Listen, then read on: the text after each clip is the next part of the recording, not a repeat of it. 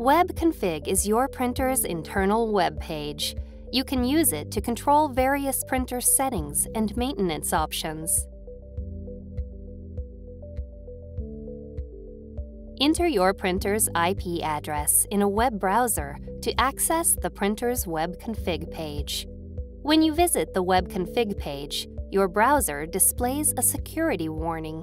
If you're using Microsoft Edge or Google Chrome, click Details or Advanced, then select the option to continue to the Web Config page.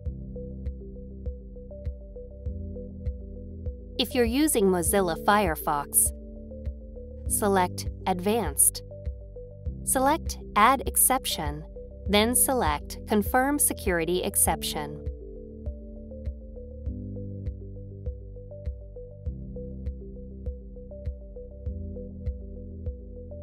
Your printer can send email notifications when it's low on ink, when paper's out, and for a variety of other errors and printer statuses. Select the Device Management tab, then select Email Notification. Enter up to 5 email addresses. Then check the boxes to select which notifications you want each email address to receive. When you're done, select OK.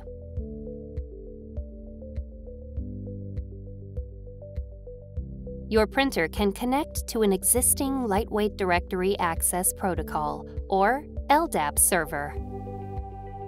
Select the Network tab, then select Basic from the LDAP server menu. Select Use. Enter the settings for the LDAP server.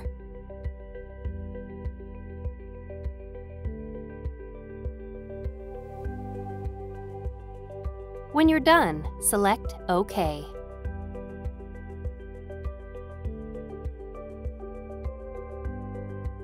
You can use the Export and Import function in Web Config to share settings between multiple Epson printers and various Epson printer models.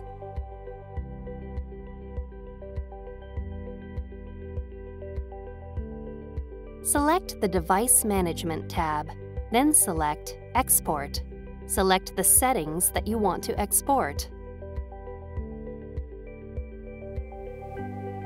If you want to encrypt the settings file, enter a password, then enter the password again to confirm it.